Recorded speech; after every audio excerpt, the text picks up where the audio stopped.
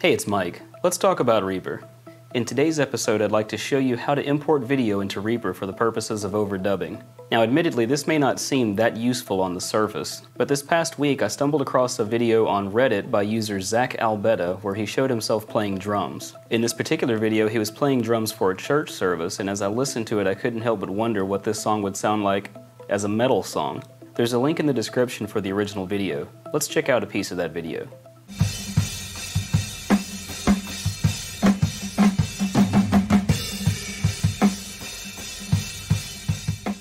We'll get started with a blank Reaper project. A prerequisite for working with video in Reaper is that you do need to have VLC installed. I'll leave a link in the description for that as well. Now, I do have to caution you on how you obtain videos for doing this. There's plenty of screen capture utilities out there that should do the job, but be sure to comply with whatever laws may exist in your country regarding that topic, and also be sure to request the permission of the original poster if you intend to use it publicly. Zach has given me his permission to use his video for this tutorial. Now, with Reaper open, I'll start by opening up my file manager where I've already got the file downloaded from Reddit. I'll drag this into Reaper and allow it to build the peaks and copy the file into the project.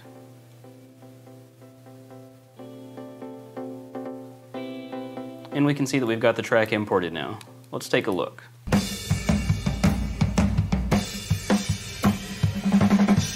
Or I suppose I should say take a listen. It seems we can't see the video. Go to the View menu, and in the third section down underneath Transport, there's Video. This will open up a video player in Reaper. Now let's try.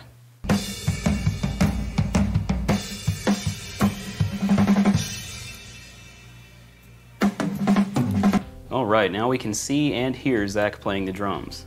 Once you've got the video imported, it's really as simple as adding tracks and overdubbing whatever audio you'd like. I'll double-click in the track control panel to add a track, give it a name, and let's load up an amp sim.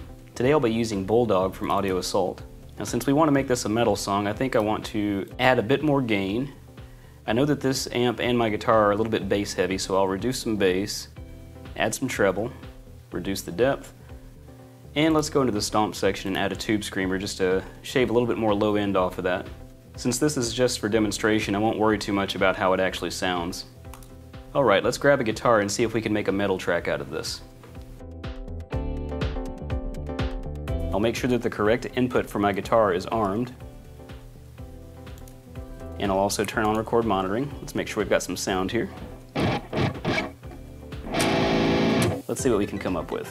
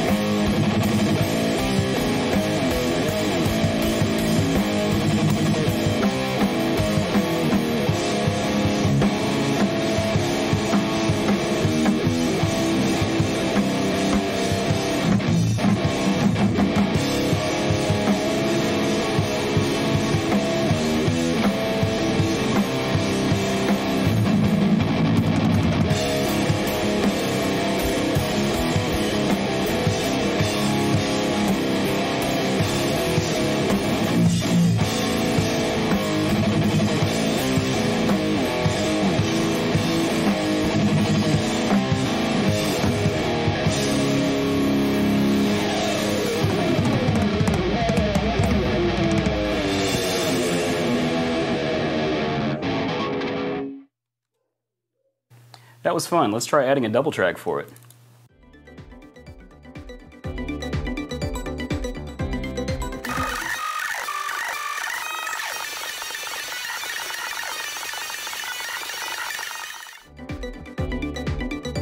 Now that we've got our tracks recorded, we can mix this to taste and export it as either an audio file or a video file. Once you're happy with what you've got, to render your video, go to File, Render, and in your render settings, just be sure to change the format to video instead of one of your normal audio formats.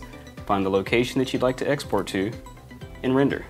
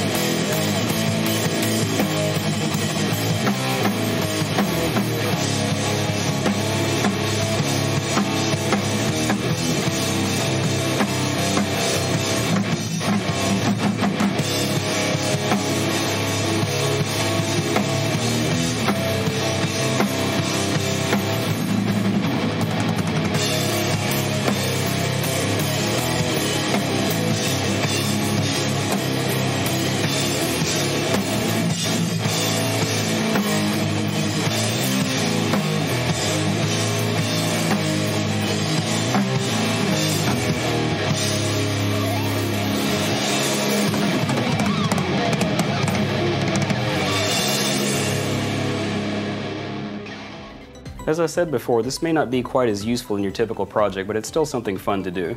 I hope this helps. If you like the content you're seeing, be sure to like, share, and subscribe. And you can support the channel further by clicking the Buy Me a Coffee or the Patreon link below. I like coffee. Also, check the link in the description to join our Discord server and engage with other Reaper users.